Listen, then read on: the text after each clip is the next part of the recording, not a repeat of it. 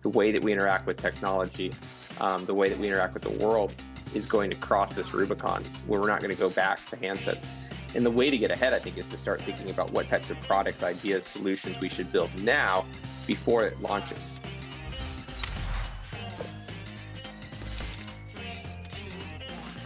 How's your day going so far? Is it pretty productive? It is. I think there's a bunch of silver linings to this whole pandemic thing. So obviously there's a lot of hardship that's gone into it for people I know, but I kind of like the break in the routines. I think that any adequate person can take a difficult situation and find the positive in it. Well said. Well said. Because it's hard to talk about how great it's been to spend time with your family more. And yeah. And you see the most interesting parts of humanity when you have those types of hardships, right? This is where you get the innovation. And I think we're seeing a little bit of it at Mutual Mobile too. And so it's fun to kind of witness how people turn a difficult situation into opportunity. Right. And it grows you, the difficult situations, just dealing with them as individuals. So you get to see the people, I got to see the people on my team grow through this, because it's life demanded more out of them to get through this tough spot. Totally. Now, are you letting your people work from home, or how's that going? Yeah. So we used to all be in this office here. Mm-hmm. And then when it happened, everybody went home, and we just, adjusted our processes a little bit. It wasn't a big deal for us. I mean, we're under 15 people, but the roles are pretty clearly defined and set up well for remote work. And everyone is just really good at what they do. And we didn't skip a beat, and we transitioned remotely. That's awesome. Yeah. Very cool. What about you? We're doing really well with the remote work thing. I mean, what was fascinating, just kind of through our discovery into the pandemic, is you start to realize that these buildings, these offices, these institutions that existed, they weren't really about the thing of why they were created, right? We used to think that offices were where people went to go to work, right? You went to work at your office, that's where productivity got done. Well, it turned out that wasn't the case, right? Then you think about schools. Kids went there for learning, when in reality, building wasn't where the learning happened. You can do it fine remotely. In fact, you have access to additional course material and professors and teachers that you might not have otherwise. Same thing with churches, right? Church is a building. That's where people went to worship and to pray.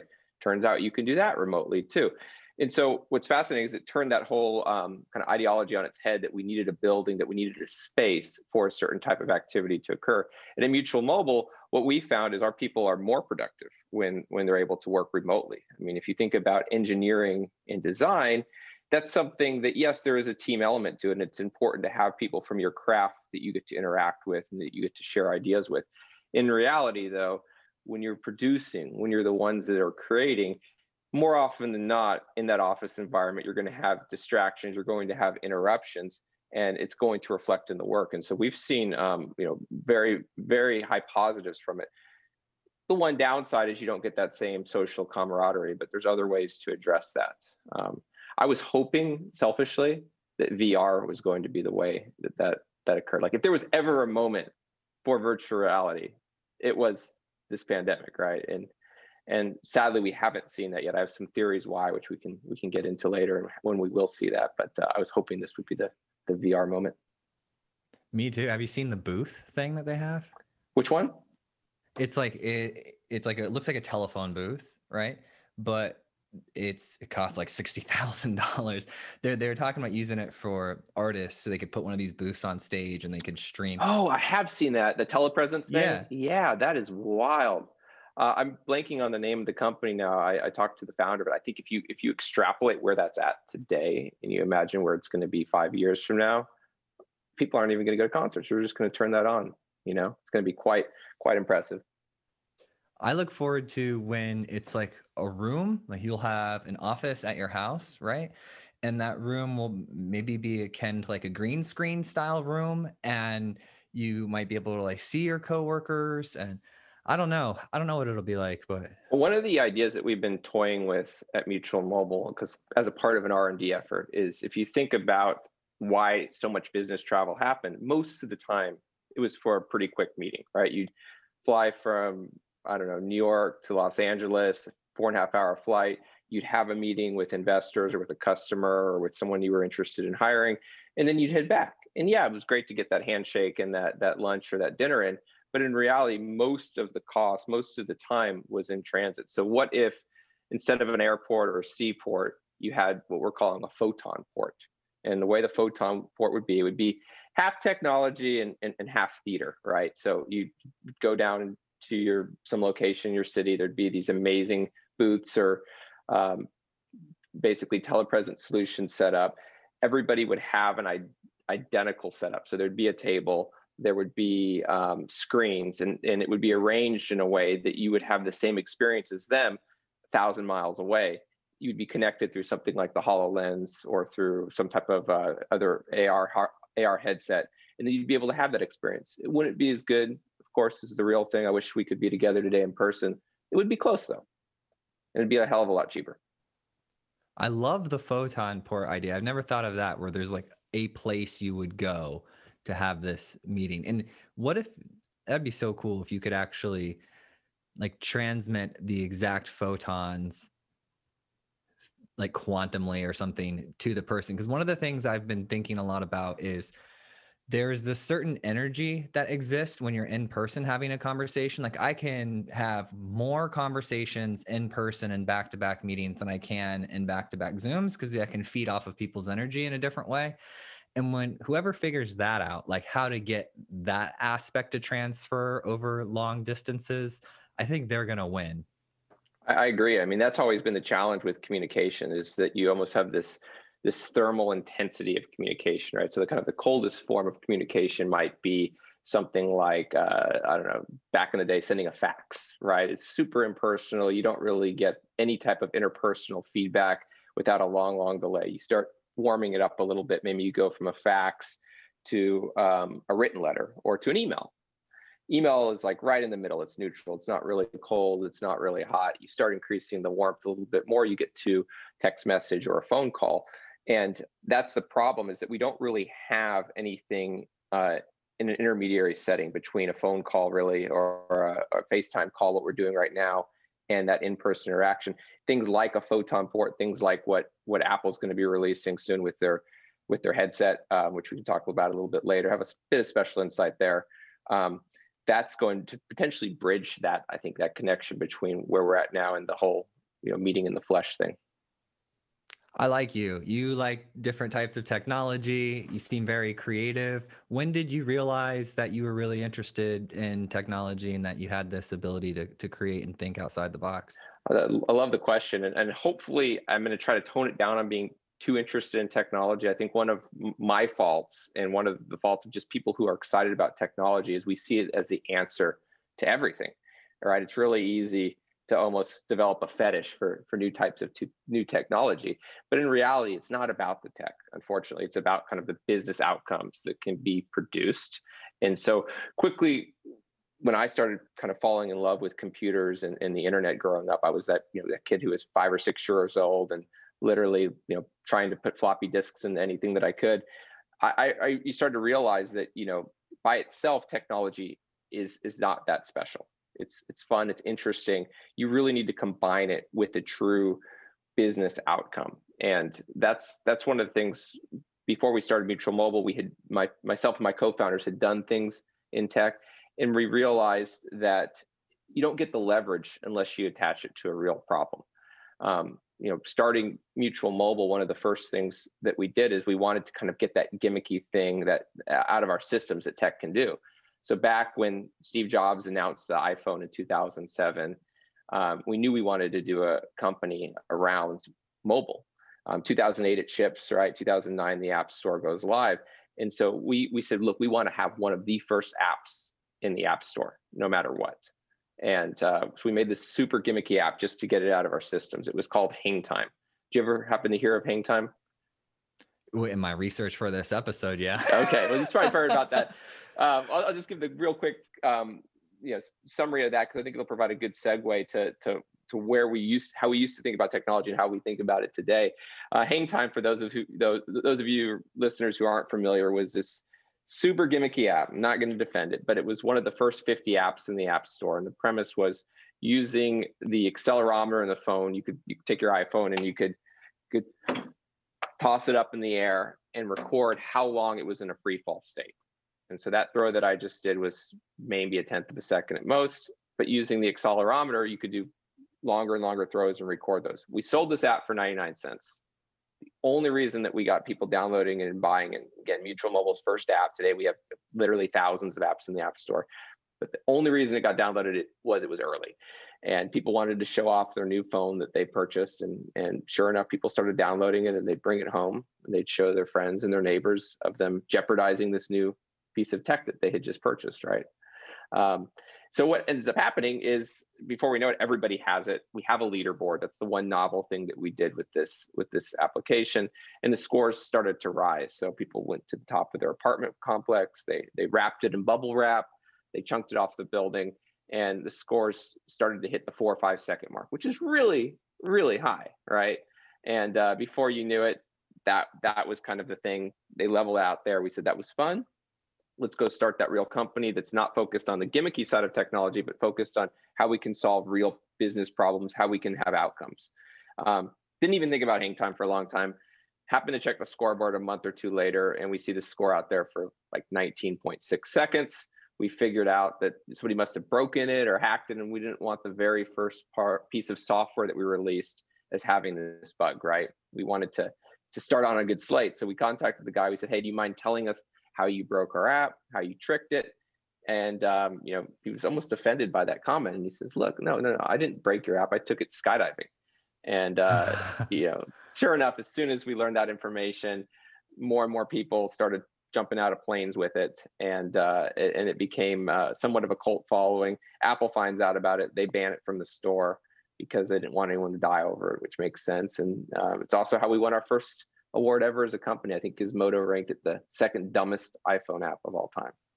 So it's not an award we have up on our shelf, but was kind of how we got our start as a company in technology. We realized, well, this is what we did on our own, but what if we had taken that whole know-how and applied it to a real problem, something that was high stakes? And we started looking at healthcare, realized that if you add in healthcare, and obviously today during the pandemic, that's a bigger focus than anything. How can you use technology to create leveraged outcomes? And we started doing that back in 2009 when we started the company, and scaled it up to 300 people that way.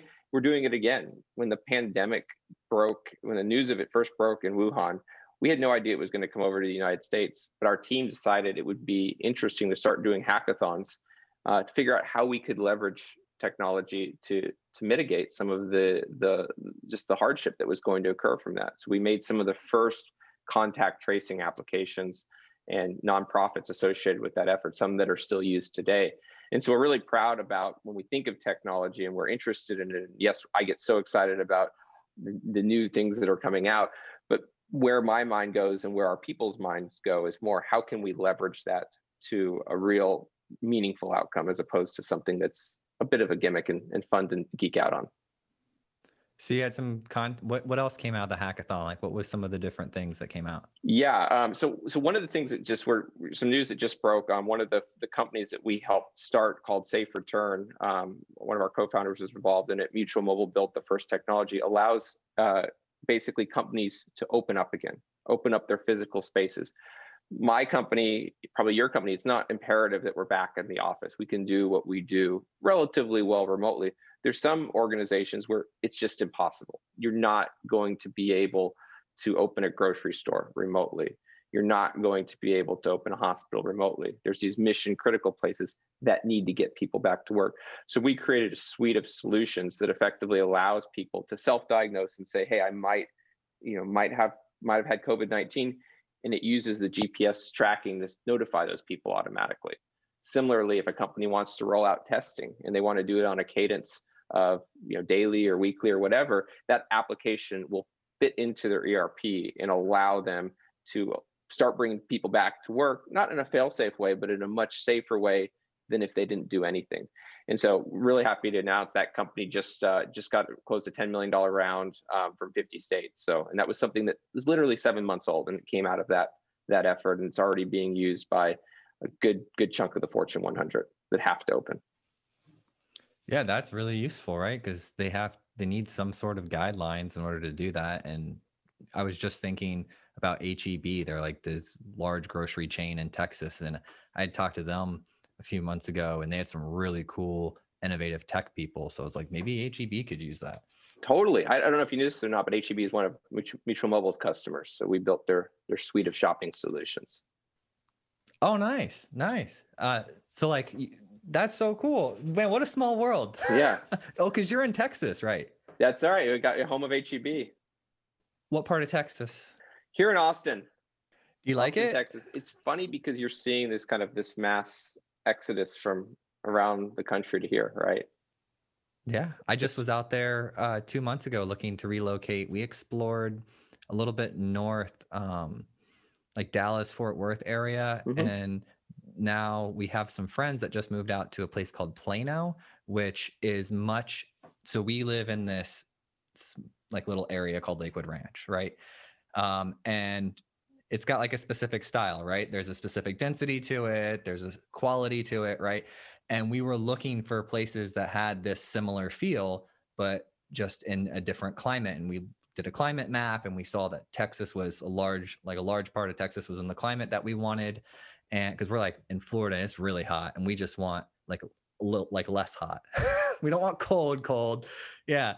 And we saw that Texas area matched. And so we started exploring, and then our friends ended up selling their home and moving out. And they said, Plano is like the Lakewood Ranch of Texas. We should go check that out. So now that's our next spot to check out. But you like Texas? Were you born there? I'm wasn't born there, but I grew up there. So in Texas, we care about the distinction a lot. You can't claim to be a Texan unless you were actually born here, unfortunately. That's right. My dad's whole family is from Lubbock. Okay, great. I like Lubbock. That's the Palo Duro Ranch area up there. Beautiful part of the state. Plano's a good option though. You know, you have more corporate headquarters in Plano than I think anywhere else in the country. Oh, really? I did not know that. To fact check me on that, but it's either one or two. Yeah. So you stay there though. You Mhm. like it? It's a good place to, I would say, get things done. If you think about New York City, it's a great place to be inspired. The clock in Austin definitely ticks at half speed. That can be a good thing though for executing. It means it's less distractions, right? If you think about, the way I always like to think about cities is you can kind of sum up any great city in the world with a question, right? New York's question, when as soon as you get off the plane at JFK or Newark, is probably, for better or worse, what's your net worth, right? That's kind of how people measure things. You look at the skylines there, you see Wall Street, it kind of boils down to that, a number, right? You go to somewhere like Boston where you have Harvard and MIT and BU right next to each other. It's like, what are you learning? What do you know? LA, it's probably, who do you know is the question. San Francisco, it used to be, what are you doing to change the world? I've rethought that, maybe it's where are you moving to, but Austin's is a bit different, right? It's way more about being present. It's way more ephemeral than a ton of different places. And if you go to a coffee shop in any of those cities that I just mentioned, and you listen to the conversations and you kind of try to overhear what people are talking about, it gives you a nexus into what those places are about. And in Austin, it's way more like the Valley, right? Silicon Valley, it's going to be like about some new fundraising or some new startup. In Austin, it's way more, when are we going to the lake later? When are we, going to, maybe hit 6th Street or something? That's good from a quality of life standpoint. And I think it's a great place to build companies. I would still recommend, if you move to Texas, make sure you spend, other places to get recharged, but it's an equidistant location. You can get either coast in the same amount of time. And they have like all the rockets are there. SpaceX is huge here. I was really fortunate to get to invest in SpaceX. I've been following that somewhat closely, and I went down to see the Starship launch SN8 2 weeks ago, and it was a wild experience. So Elon's here, Oracle's coming here, probably the next big epicenter. And now you're coming here, so that will make it official. Yeah. Yes. Do you know Firefly yet? Oh yeah, those guys. Yeah. Oh, I got to interview him a couple weeks ago. Super, super cool. They have that, like the turducken thing. They've got the space vehicle in the vehicle, and it's supposed to like be able to tow around space stuff like satellites. And I'm really excited to watch them. Their launch is coming up. Cool. right? Hopefully you'll be here to see it, because it's almost a spiritual experience to see a rocket launch. You see the culmination of humanity, right? And the crazy thing is, you have not only have SpaceX, but you have Blue Origin here. And Jeff's goal, he said he wants to make kind of the cost of getting involved into space startups the same as internet startups. And by putting that foundation there with Starlink and the other infrastructures, it's going to do just that, right? You're going to be in a situation where you're going to be able to load software payloads up to these satellites and effectively treat them like you might treat apps. SpaceX, mark my words, I don't have special insight here, but I predict they're going to release something called the Space Phone, and it's going to compete with the iPhone, all based on the Starlink network. And so you're going to have a whole new kind of slew of innovation around mobile soon. Not special information. Not special information, just my prediction. We had some guest on that happened to be in a close group to Elon, and they had the Starlink betas already. And because we wanted to be do one of the first recorded episodes over Starlink, be a first podcast to do an episode over Starlink. And we're we need someone with a Starlink. And so we were combing through our contacts and trying to get someone to agree, even if it's just one-sided, even if just the guest has the Starlink, I still think that would count. That would totally count. I don't know if there's been a podcast done on it yet. That would maybe tweet Elon and see if that could happen, right? Please. Yeah. We're contacting Starlink doesn't have its own PR. Starlink falls under its parent company, SpaceX's PR. So we were trying to hunt down, their website's very minimal, right? We were trying to hunt down who's the human behind this project that we could just get a yes from their PR team. So we're working on it though. And you kind of take that one step further. There's going to be a whole new round of firsts as it related to this technology. You're not only going to be able to do the first podcast over Starlink, you could go anywhere on the planet soon, right? You could go to the middle of the Pacific Ocean or Antarctica and have internet that's just as fast or even faster than we might have right now, which will be wild. And it'll mean so much to the rest of the world, right? All of these sub-Saharan Africa locations, places in rural India will now have this great equalizer. They will have access to the same type of connectivity that we do. And think about all the businesses and new customers it's going to result for our planet. Yeah, I was asking how much it cost per pound. I think it was at $10,000 a pound, because I wanted to build a small Raspberry Pi satellite type thing and pay someone and put it up there. And I think, and just so I could sit there with my kids and be hey, we're moving a satellite around in space. That would be the best birthday present ever for a kid, to say, look, I got you this satellite up there. How amazing would that be? Right. And then all of a sudden, it gets towed away by the Firefly space utility vehicle. I love it. I love it. Let me know if you do that. Let me know. I'll be there to watch it, the live stream for it, for sure. Have you gotten to see a rocket launch in person? Oh yeah, I got to see. I saw a Falcon Heavy launch out of Space Coast, and then I saw 2 weeks ago SN8. That is so cool. And it's wild. I mean, what you realize is how difficult of endeavor it is. It's the loudest, brightest thing you've ever seen, and it gives you so much inspiration and hope for humanity when you realize what's possible and that we pulled that off. And most likely, it's going to get even more impressive, right? We're going to start seeing a launch every other week, is what I've heard from Elon on Starship. Yeah, I'm so excited. I saw around Christmas time, just a few weeks ago, we had our Christmas party. We brought everyone in for it, and we had a dinner. And when we were leaving the dinner, someone was oh, I think there's a launch tonight. And they pulled it up, and 2 minutes later, we just saw the edge of the engine, because we're in Florida, right? We just saw it, and then it started to curve, so we didn't see it for long. But we saw that bright, orange glow in the night going and arcing, and I was so close. So I was so pumped up about that. I was all right, we're going to go get an RV trailer thing that we can tow, camper thing, and we are going to go see some space launches. And that's something that I really want to do in life. So, we got the camper and stuff. That was the family Christmas thing. And now we're going to go out and watch some launches. How cool. Do you think you'll want to go to space someday? Oh, do I want to go? I want to go to space right now. Oh. Well, I I mean, would I totally think do it. let me maybe rephrase the question. Then okay, let's say that there's a 95% chance that you come back safely. Is that high enough, or would you need higher? Oh, what's the quality, or what's my risk tolerance for Yeah, it? for something like that. Because I think that's a question we're going to be faced with pretty soon, probably this decade. I don't know. I would need to know somebody that's done it, and they'd probably have to be somebody that I respect a lot and like have a personal relationship with them. For some reason, that tends to be what gets me comfortable with things. Statistics are great, like, and it's important, but just knowing people that have done it and it's okay. Also, um, I'd probably say easily, if it were equal to the ratio of safe flights, then I would be okay. Like, I'm just coming up with this right now, my Sure, friend. I didn't have this pre-thought. that's interesting to hear. If it were equal to the ratio of airplanes and or car safety, because I take the risk of getting in a car every day. Essentially, I take the risk of flying on an airplane. So if it was similar risk profiles, then I would do it without Sure, caring. I just want to go up. I want to do a couple backflips, eat a meal, pee in a bag, and then come on back. the whole Right, experience. Yeah. the whole experience.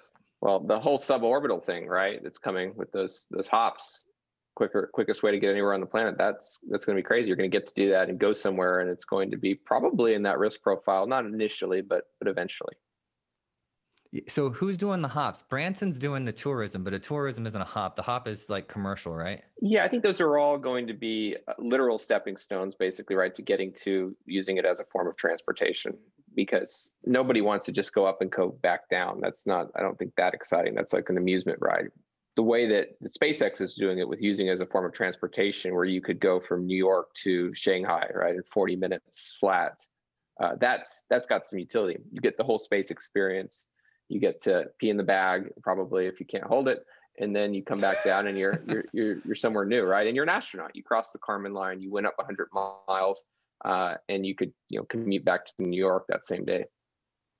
So you're a pilot. What's your threshold for this? I like the way that you think about it, right? We should try to approach something that's as close to zero, right? If you look at aviation, at least commercial aviation crashes in the United States over the last decade, it's like zero. It really is. There was that Southwest passenger that got sucked out of the plane, unfortunately. But in terms of total aircraft losses and people dying, it's zero. I don't see why we can't get that way with space in the far future and in the near future with vehicles. We've been really close to, at Mutual Mobile, close to kind of the self-driving revolution. We've gotten to see the potential there and work with executives at Ford, and that's going to be how we hit zero. Is don't let people drive. They're not good at it. We've seen many cases, right? You think about COVID-19 and all of the fatalities that are occurring around the world due to that. It's only slightly higher than how many people die every year in the world due to car accidents and pedestrians. It's a public health crisis, and it's one that we can stop, right?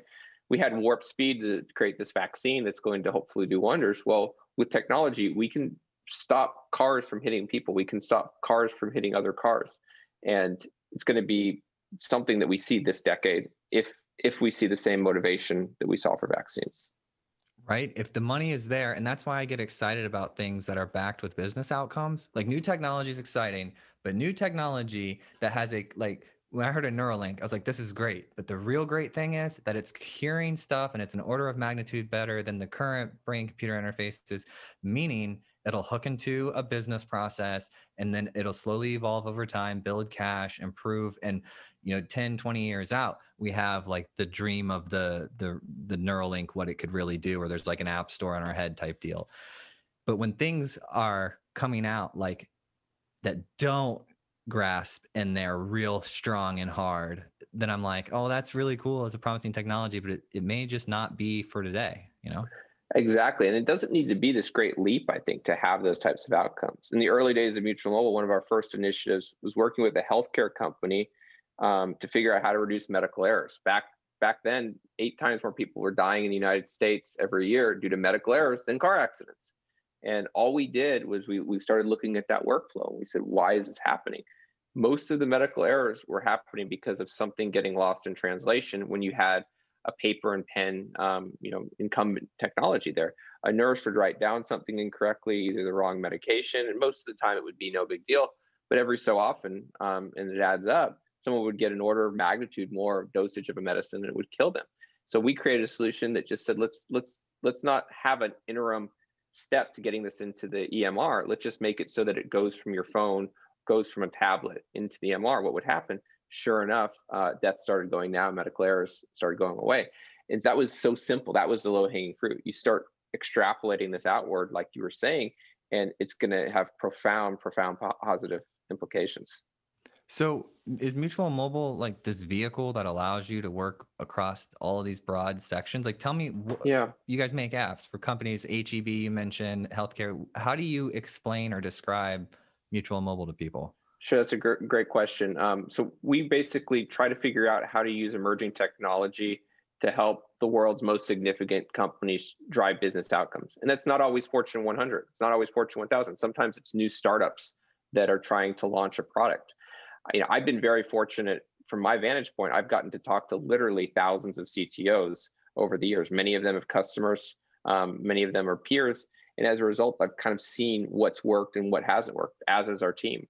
Our president, Pradeep, who is doing an amazing job, gets to literally take a diagnostic approach and says every day, tries to talk companies out of embracing new emerging technologies, right?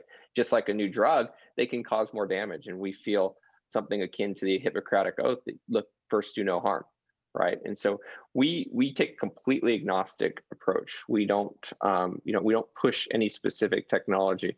When we first start talking with a customer, great example is Google. We worked with Google to build Google Wallet. And this was a product that, you think very high priority, they would want to do it in-house, but they realized that they had blind spots as it related to iOS specifically. And we looked at the options there, and we realized, look, we should do less here. We should provide that minimum base level functionality before we move into higher areas. And so every type of customer that we work with, we take that same approach. We were really fortunate to get to work with Garrett Camp, who was the first CEO of Uber, on a separate initiative, and he taught us a lesson that was so valuable. If you think about the founding story of Uber, we all know, they were in Paris, him and Travis, and they were trying to cross the street at the Arc de Triomphe to get a ride to a taxi, and it was dangerous, and they wanted to use an app to call the car.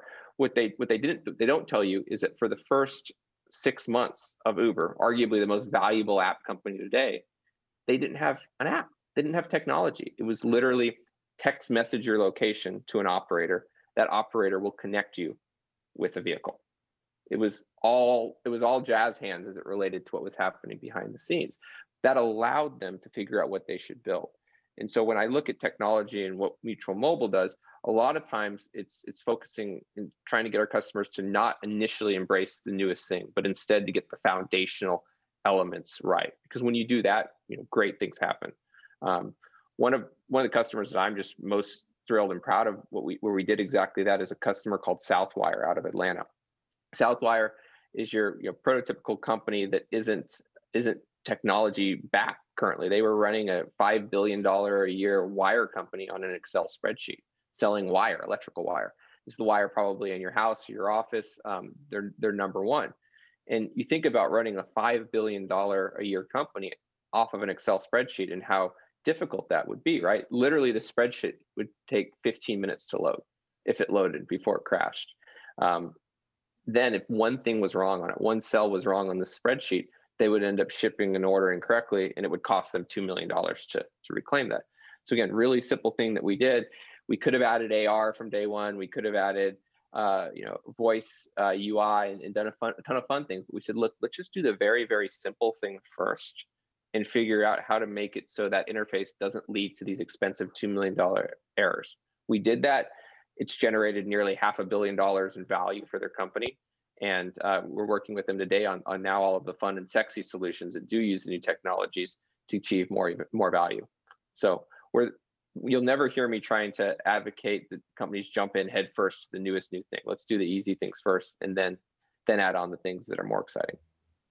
I fully agree. As you're talking, you're just like, I have this highlight reel going through my head of all the painful experience I had learning these lessons you're describing. Hopefully just once. Hopefully you just had to learn each one once, right?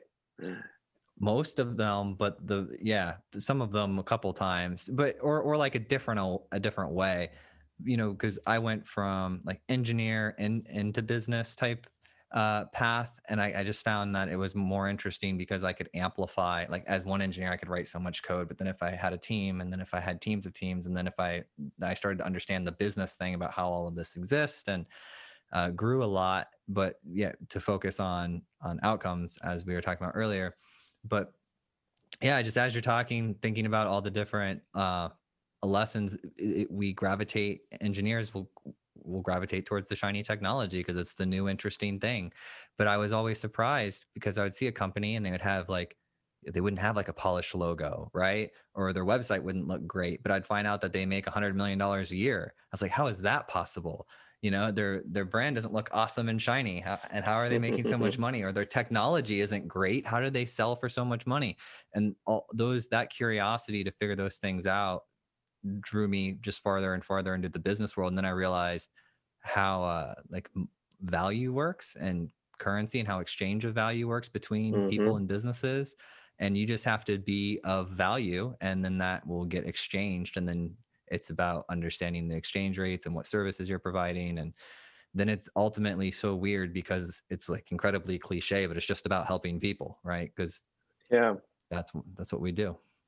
And to that point, helping people, I mean, that's what a CTO does, is ultimately, it's probably the classic example of servant leadership to employees. And I feel like out of the entire executive suite, that's probably the most difficult position, because they're having to really fight wars on two fronts. One front is they're the autoimmune system, right? Everybody wants to bring in new technology, try new things. Well, any one of those could lead to a cataclysmic data breach, right? And literally end a company's existence. And so that's got to be priority number one. Priority number two is, how do we use new technology to grow the business and accelerate our mission? And a lot of times those are at odds with each other, right? And the CTO is in many cases stuck in the middle. So I feel like the best type of CTO, maybe what I was just thinking about this morning before we jumped on the call, is it really shouldn't be chief technology officer anymore. It should be maybe chief trying officer or chief testing officer, because that's what their job really entails, in doing that testing and that trying in a meaningful way. If you look at the backlog of suggestions that a CTO gets every day, I'm sure that list is just gargantuan, right? And they have to know which ones are worth testing, which ones should get thrown out, which ones are dangerous. I've had somewhat of a challenge myself. And how do you triage things that you should do for your company and for your clients' companies? And I came across a really kind of great heuristic to doing that. So I'm fortunate I got to meet Tim Ferriss. I found out he's my neighbor at my building here in Austin, another person who moved here. And I've started diving into some of his teachings and learnings. And he says, look, everybody has so many things on their plate at any given time. We have our to-do list. How do we possibly prioritize and triage what we should do? And what Tim says is, look, try to pick the one thing, like a domino, that if you push that over, all of the others will fall into place. Or in lieu of that, pick the one thing that if that succeeds, none of the other things really matter. And I've taken that to heart, and it makes those types of lists much more manageable when you approach it from that perspective.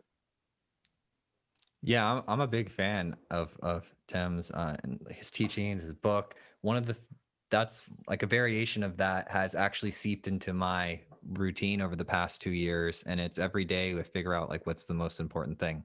What's the thing that's gonna change everything? Where's the highlight of my day, right? Like so today, this podcast is the highlight of my day. So I wake up, I look at my schedule, I've got like all these things, and I'm like, what's the one thing that I have to nail? And then everything else can just be side items around it, like doing some tax stuff this morning or whatever. Everything else is just if it's in the background noise.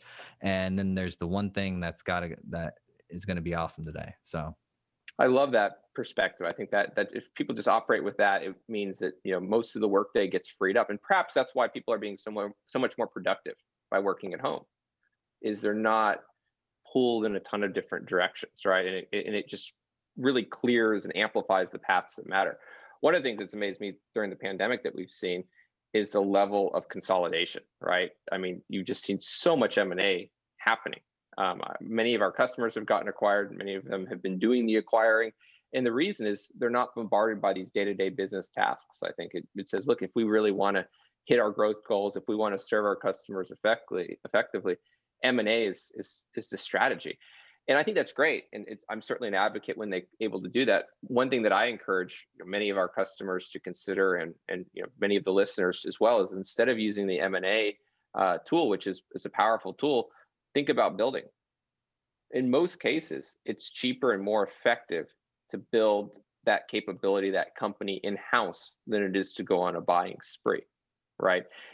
For $100 million, you can build quite a bit in-house, and you can probably get something that's a much, much better fit than if you go on a shopping spree. And that's where we really come in.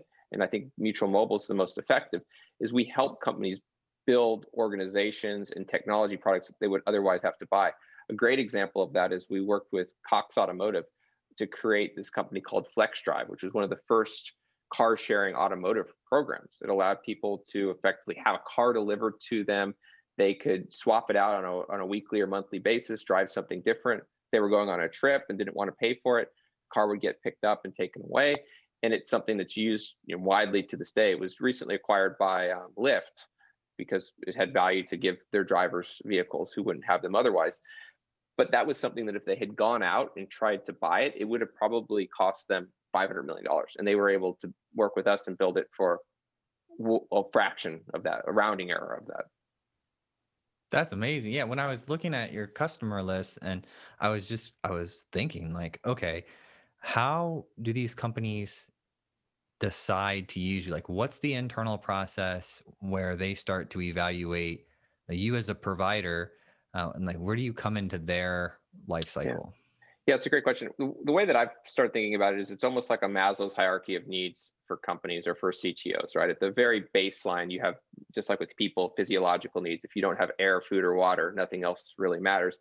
There's some companies that are dealing with issues that need to be addressed yesterday. And so we can provide a ton of value in that we have a team on the bench that can immediately take care of immediate product needs or maintenance needs and basically patch the boat. So a lot of our customers initially come to us in emergency situations like that, where it's obviously not our preferred way of starting. We rather work with companies that aren't having to go through that, because I know it's a difficult place to be.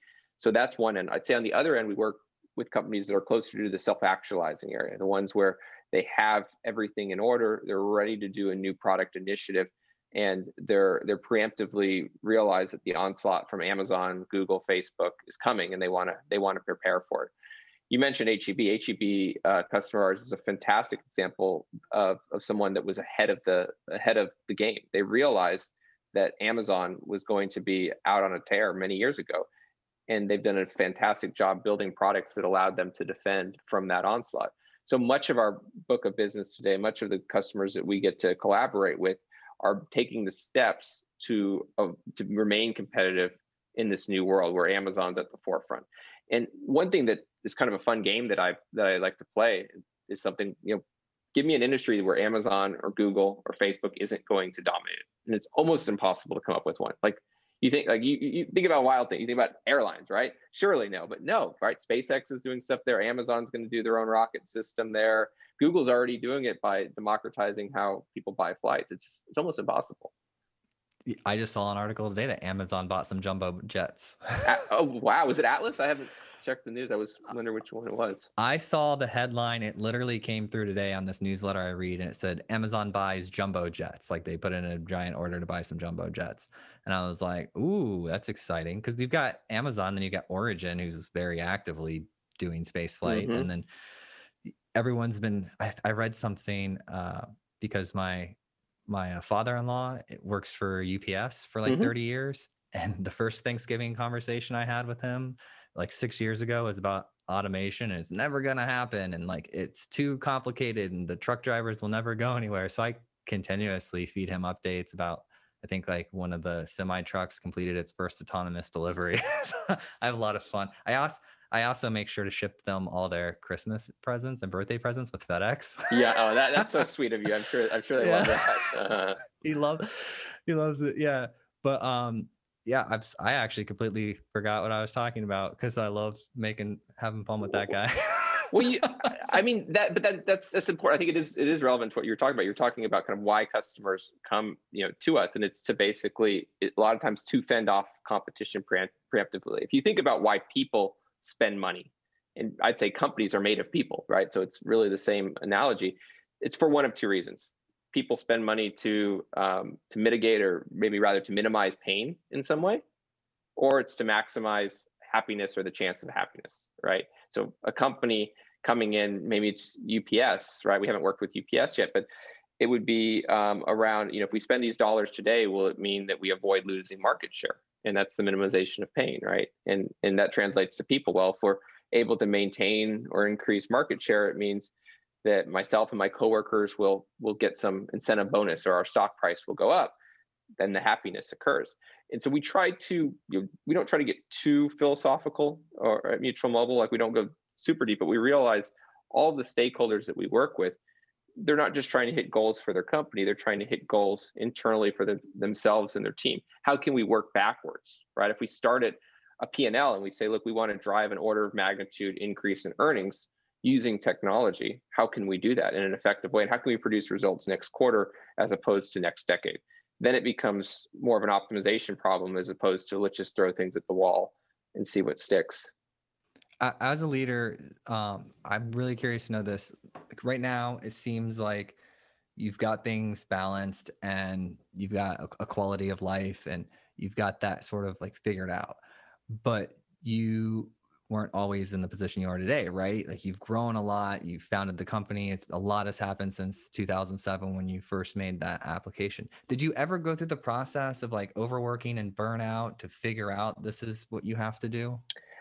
That's a wonderful question. The spirit of it is, that I get to is should there be a separation between work and non-work? And I feel like there shouldn't be, right? The reason people need downtime and want downtime is because they're not satisfied with what they're doing for the majority of their time, right? And that's just a shame.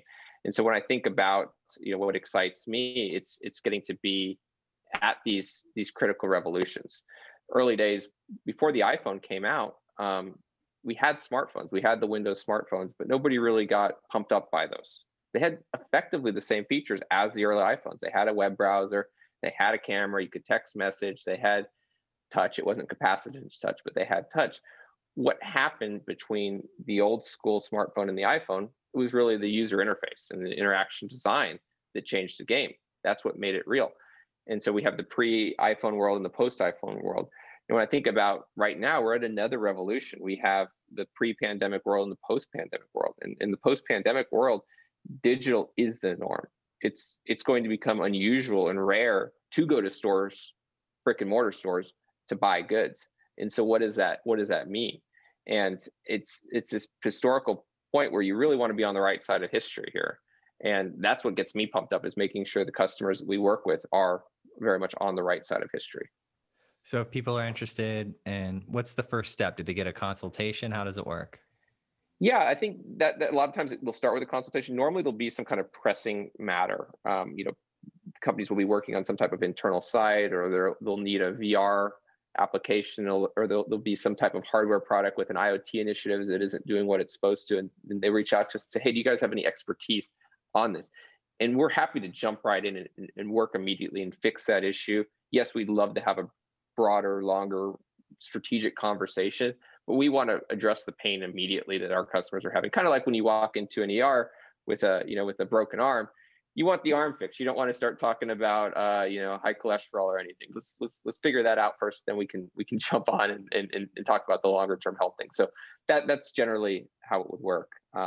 And we love just having the conversations. So I mean, this stuff, it is easy to geek out on, and we've seen just a slew of new people interested in these products that are coming. Apple AirTags being one of them. That it's going to be a huge game changer. I think it's going to be more significant than people are betting on right now, even though it's kind of the least sexy of the new products coming out. Those are the tags you can place on things to find where they are? Yes, and it seems kind of trivial. It seems like Tile, right? It seems like Apple's version of Tile. We actually have the co-founder of Tile works with us at Mutual Mobile, Nick Evans, and we've been very fortunate to hear his kind of perspectives on this. I think what makes it different with Apple doing this is it's kind of like the difference between the Microsoft smartphone and the Apple iPhone. Apple's doing it in a way that will become ubiquitous. We're going to see this have implications for inventory tracking, right? For luggage on flights. The consumer element's going to be significant, but on the enterprise side, it literally may be the answer to a lot of different connected device problems that people have been struggling to solve for a while. That's interesting because Apple already has all the sales force and relationships with the enterprise, whereas like a Tile would not have that infrastructure in place already. Right. And if you think about it, Apple has effectively the world's largest mesh network of these devices. You can tie that into Google and Android too, and you combine those two, you have basically a redundant internet backbone. And being able to locate either via triangulation or sonar or whatever, it's going to mean that you never lose or look for items. Again, we always know where that package is. If your bike gets stolen, we know where it is. You're starting to get there's talk of other telemetry on these AirTags. So version 1 may be about where the device is, what the device is, but soon we can start adding on things into that array like temperature and motion and a whole slew of other things. So you get almost a health profile for all of your possessions. You could even attach a value to it and know what your wardrobe's worth, right? And where if things are still at the dry cleaners or not, right? That's crazy because then you could. That's going to hook into the financial market, right? Yeah. Take out a loan against your assets that are all tagged. That's crazy. I'm sure there'll be a Black Mirror episode that ties into that as well, but I suspect it'll be more positive than it will be for Black Mirror fodder. What's the Apple headset you were talking about earlier? Yeah, this is going to be the most significant event since the smartphone, since the iPhone. So Apple has broken it into kind of two phases. There's two products coming. But before we go into this, let's just talk about why VR didn't work. I mean, like we all have the Android VR headsets, probably in different versions of the Oculus in a closet somewhere. I don't know when the last time you used yours was, but it's been a while for me.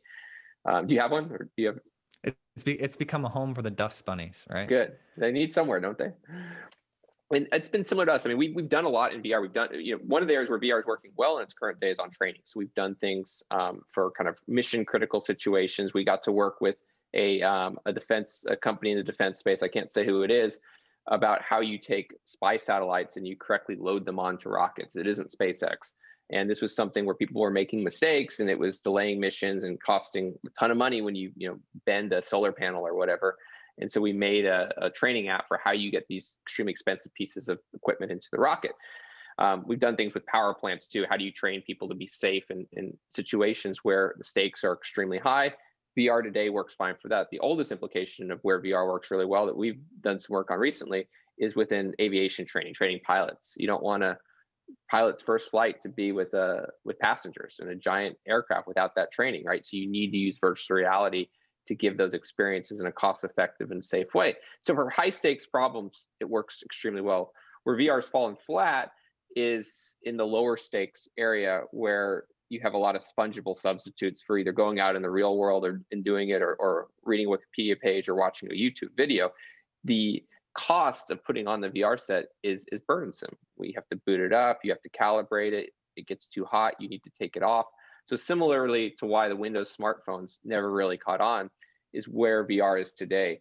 The utility isn't worth the headache of using it, even in the social sense, right? I mean, it would have been a perfect substitute for the pandemic to go in and have entertainment experiences in VR, but it's just the value wasn't there. And so what Apple kind of recognizes the reason is the interaction.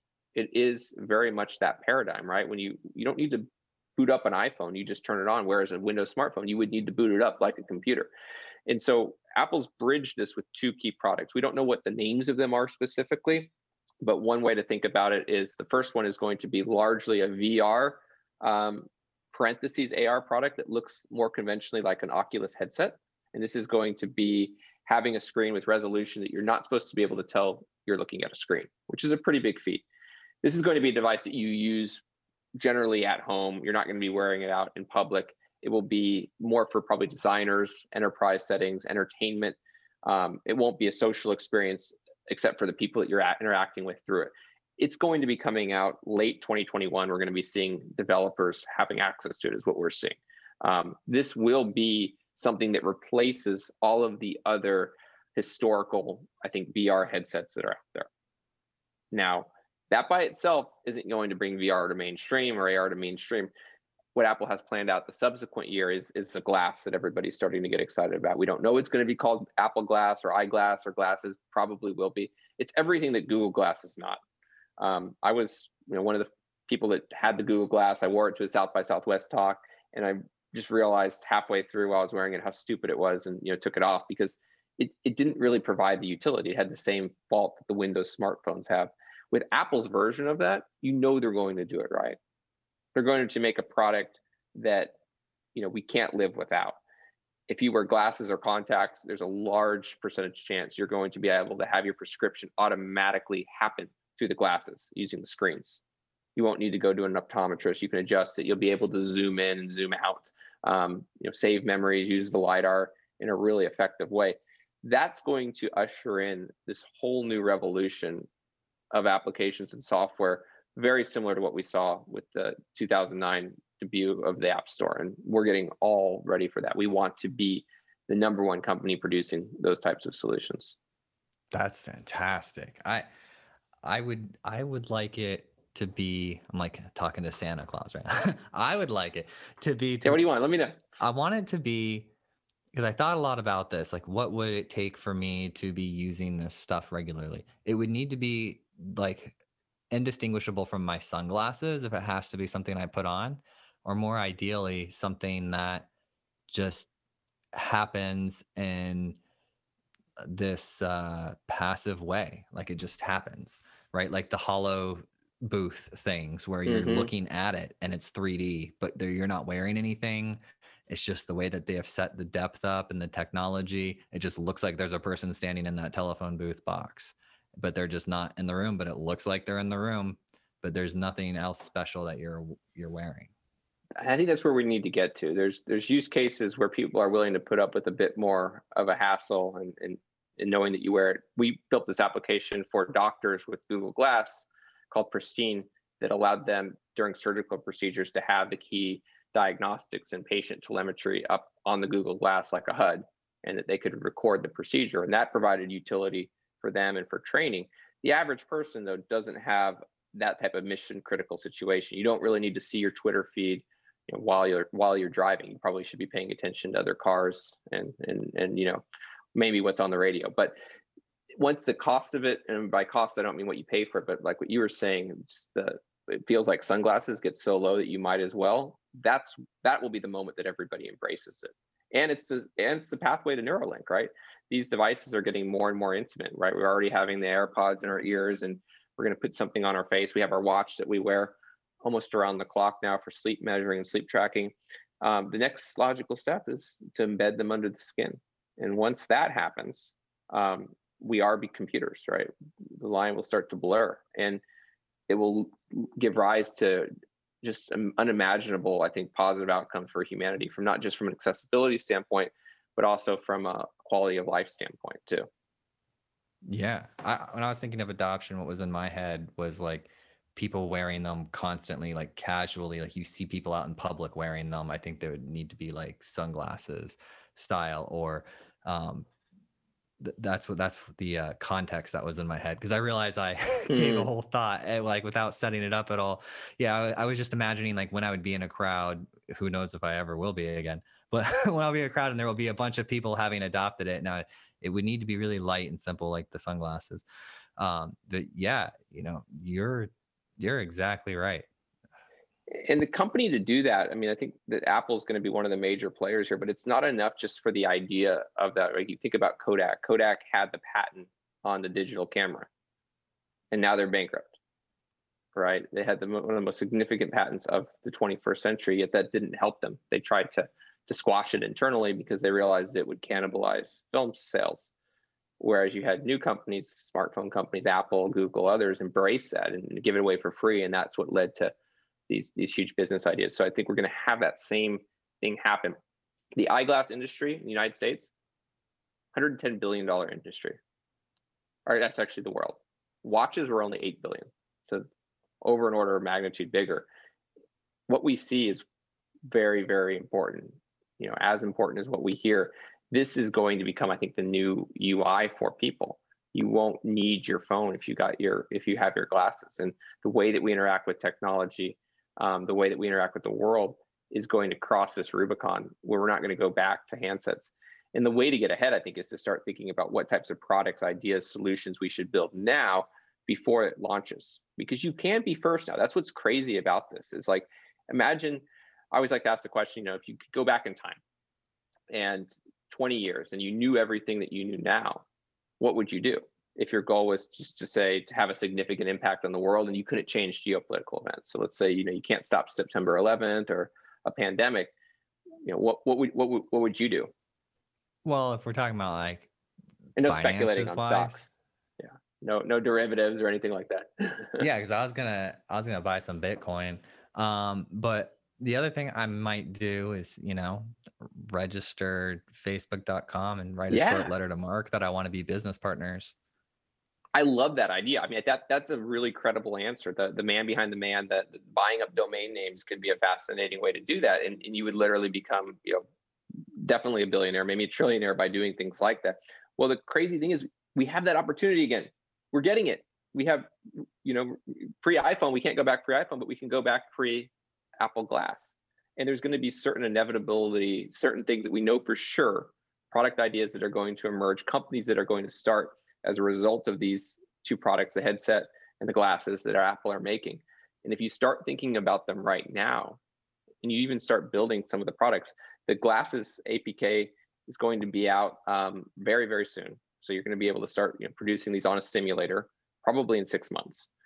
If we start now, you can have that time machine and do those types of ideas. You may not know the domain name, but you can come up with the product idea. You're being prepared because we know it's going to happen. It's like the innovation cycles or the cycles of life are speeding up, like in our lifetime. It's getting faster and faster. And so we can see what it's like for the iPhone to come out and then expand over a decade. And then we can better understand the time frame for the next new technologies, and we can position ourselves. Plus, I mean, I feel like every year I get older, I'm like, I've been waiting for this my whole life, right? Yeah. If you could have talked to me when I was 13, man, if I wanted to be 30, in my 30s so bad, because I wanted to have the ability to just, something changes when you get older, you have more ability to create change. Totally. And part of it's situational, right? I mean, yes, you know more and everything, but also the frequency, I think you're alluding to, of these new inventions is increasing, right? We used to get a significant major invention maybe every 500 years in the early days of humanity. I don't know how much time transpired between the fire and the wheel, or if it was the other way, but probably fire came first, then the wheel, right? And that was probably 1,000, 2,000, 3,000 years. And then we got the printing press, then the radio, the television, then satellites, internet, computer, iPhone. Like now we're getting a 500-year innovation every 2 to 3 months. It seems like that's the cadence.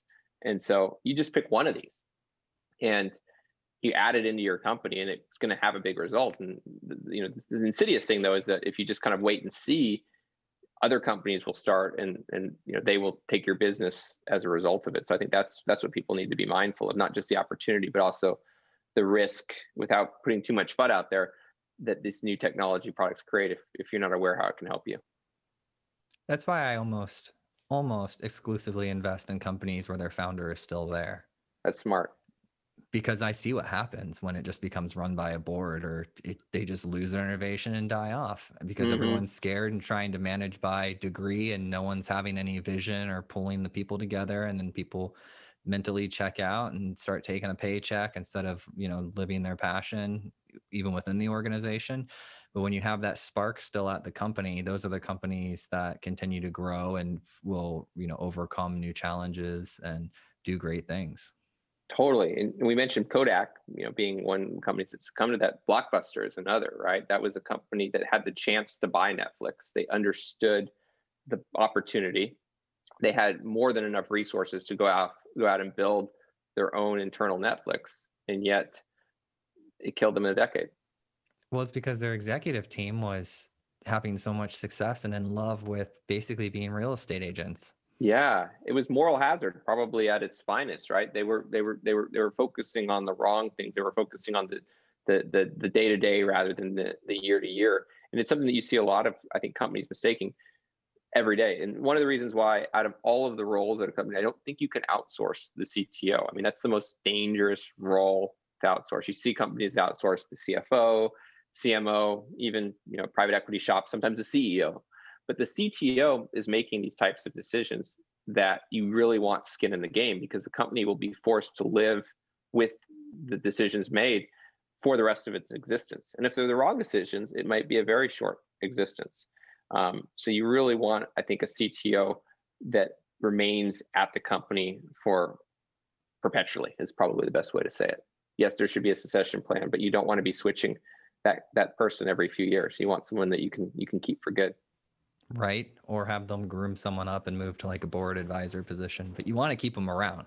Yeah, you do want to keep them around, and you want to make sure that, like, if they make the wrong decision, it should affect them personally. And that's one of the things that we always try to do, is we try to have skin in the games. When we work with customers, the most fun relationships, yes, we definitely do time materials contracts and those types of SOWs. The ones that get me excited and the ones that have been really successful for us, we did one with Disney like this, is where we have skin in the game, where it's this non-linear engagement that if we're able to produce more revenue for a given client, we'll share in that.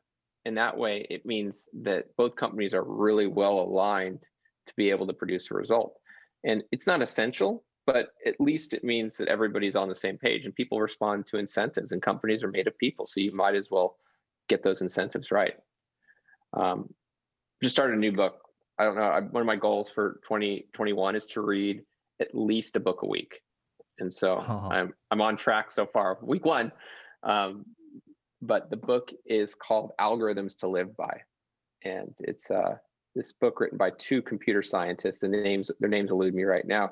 But it basically says, like, let's look at optimization problems within computer science and try to apply them to our own life and our own psychology. And it's already been just immensely, I think, relevant. Only about a third of the way through, but about halfway, and I have one more day to keep that goal. Highly recommend that book.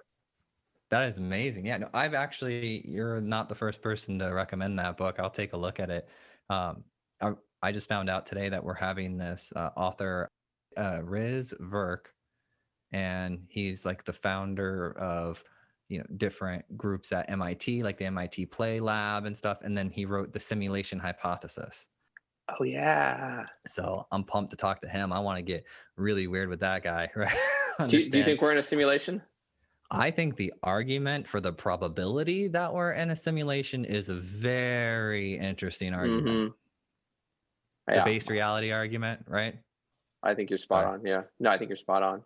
Dude, I like you. I'm really excited. All right. So if people want to find out more about Mutual Mobile, if they're interested in getting a quote, speaking to your sales team, how do they go about doing that? Yeah, the best way is to just go to mutualmobile.com or email me at john@mutualmobile.com. And we'd love just talking about emerging tech and how it can help your business. Let's just have the conversation and see what we can do together.